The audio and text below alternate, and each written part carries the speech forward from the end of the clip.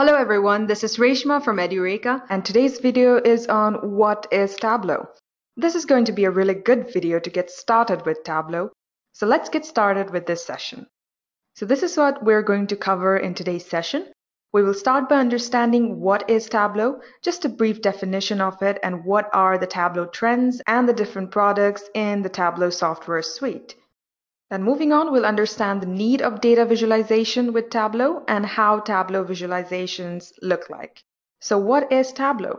Well, Tableau is known to be a groundbreaking data visualization software created by Tableau software. So with Tableau, you can easily visualize your data. Now, your data mostly lies in form of spreadsheets, in rows and columns, with numbers and text. So it is hard to just identify problems and come up with solutions just by viewing numbers and text on a spreadsheet. And that is why you need to visualize that data in order to understand how your business is going, what are the problems, and how can it be solved, and also identify the interdependencies as well. What Tableau does is that at the back end, it writes optimized SQL queries in order to fetch your data from the database and then present it to you in a visual form, which is very attractive and also very insightful. So in order to summarize, it's a data visualization software that makes our work very, very easy. And plus, it is also very easy to use. For example, let me connect to the Superstore data in Tableau. So there are measures and dimensions in Tableau, which are nothing but different fields that you can use to create your visualizations. Measures are usually numeric entities or numbers, and dimensions are text. So let us see in our Superstore which is the customer segment that makes the huge or most purchases. So just drag and drop the segments to the columns, and we want sales in rows. And you can see here directly that the consumers or individual buyers are the ones who purchase most of the products as compared to corporate or home office customers. Now let us see what are the products that they purchase. And there you go. It has listed out different products they buy. So these are the items that are purchased on the Superstore with the bar chart indicating their number of sales. Well, you can also sort it according to your own convenience. And this is how you do it. Now, if you just hover on a bar, you can see the details as well. Now let's just find out which are the most profitable items. Just drag and drop the profit to colors. And the color legend over here indicates the darker the orange, the more is the loss, and darker the blue, the more is the profit. And here we have phones with the darkest blue. And if you see in this case, tables, which is one of the highest selling products, is under loss. Now these are the things that you can understand by visualizing, and Tableau is a very good tool for that. Moving on, Tableau is also a leader among all the BI tools. Now this is Tableau's 5th year to be on the leaders chart or in the leaders quadrant in the Gartner's Magic Quadrant. Now it is among the leaders, and it has beaten other BI tools like Microsoft Click, Salesforce, etc. Now let us take a look at the Tableau product family. Now the main development tool in this Tableau software suite is the Tableau Desktop. So with Tableau Desktop, you can connect to numerous amount of data sources. You can connect to your data in your local system. You can connect to cloud databases. You can connect to cloud applications. You can even connect to big data with Tableau Desktop. And this is a very good development tool. This is where you create all your visualizations and your dashboards that you want to share across your organization or with your friends. Then we have got Tableau Reader.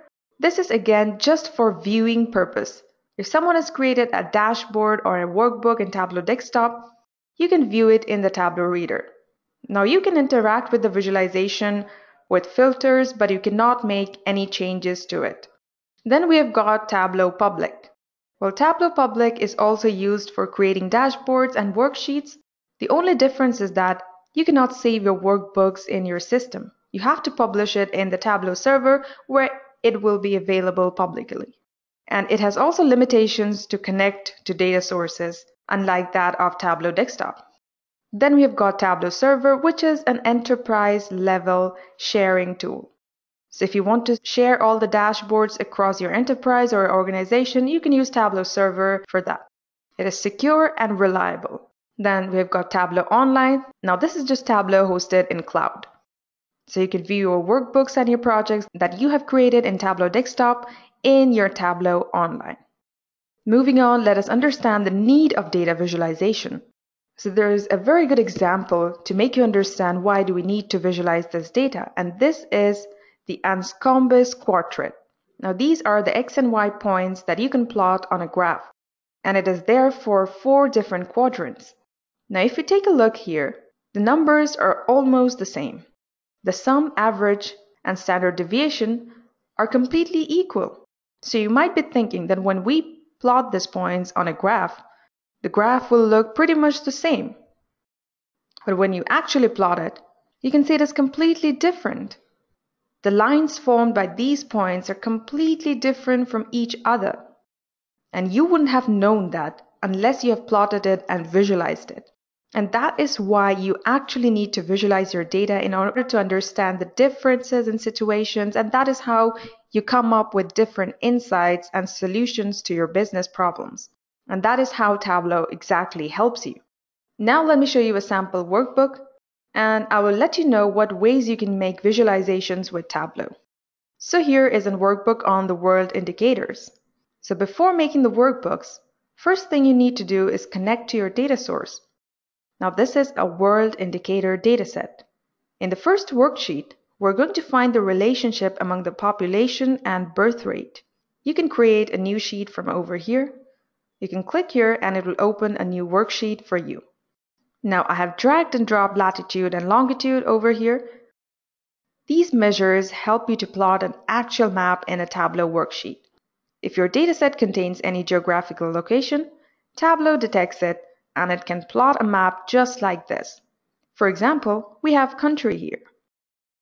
Well, this is just a simple visualization, like a simple scatter plot with varying colors and sizes, but it gives you a lot of information. Here, bigger the circle means bigger the population, and the color legend description is over here.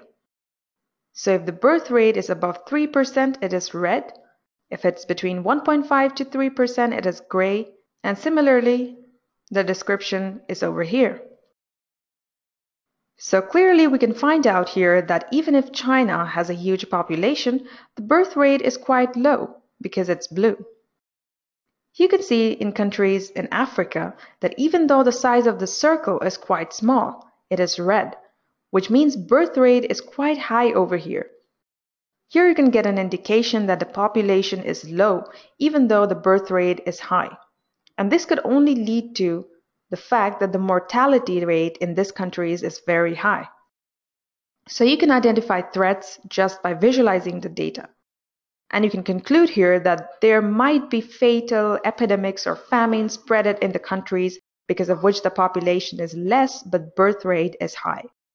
Similarly, if you want to view the infant mortality rate in different countries in Africa, you can visualize it like this.